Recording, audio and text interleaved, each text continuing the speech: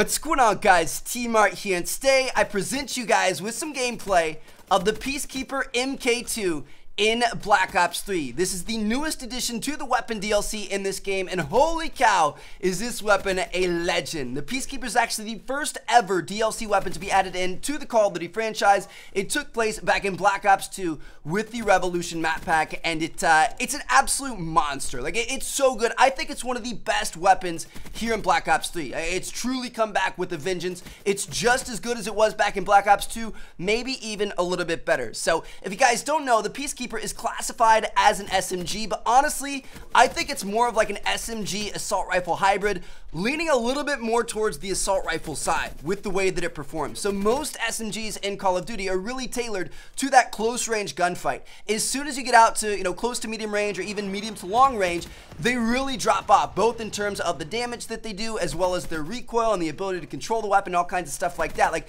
they become hard to use. Think of the Vesper at long range. Well, the Peacekeeper's not like that. The Peacekeeper's pretty good at close range. It's not quite as good as something like the Vesper, the VMP, but it could compete with them. I mean, it's not awful either. So you'll see a couple of, little gunfights here where I get little 3-shot kills. I think the 3-shot kill range, if there is one, there might only be a 4-shot kill range, but if there is a 3, I think it's a super, super short one.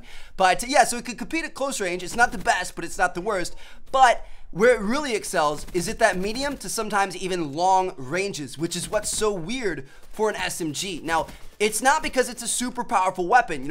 You'll see a lot of these gunfights, I'm getting like 4 or 5-shot kills. 4-shot kills were mostly what I was getting. So it's not the most powerful weapon in the world in terms of damage per bullet, but where it really, really excels is, number one, most importantly, its recoil. It's very, very controllable. The recoil is almost non-existent. It really reminds me of the ACR from like Modern Warfare 2 or Modern Warfare 3, if you guys played those games. So that's really important, because as soon as you get your shot on target, you're going to be dumping bullets into them. So that's, the recoil is what makes this gun so good. And then second of all, it's actually got a pretty good rate of fire. Like, the rate of fire is very good for taking people down and killing people relatively quickly. So there you guys have it. Hope you guys enjoyed. Thank you guys so much for watching. Little sneak peek of the Peacekeeper MK2 in Black Ops 3. Best of luck in trying to unlock this thing. If you guys haven't unlocked it yet, then there is a way that you can play with it in private custom matches without actually having gotten it out of the black market. So if you guys are interested in that, I'll link it down in the description. It teaches you how to do that.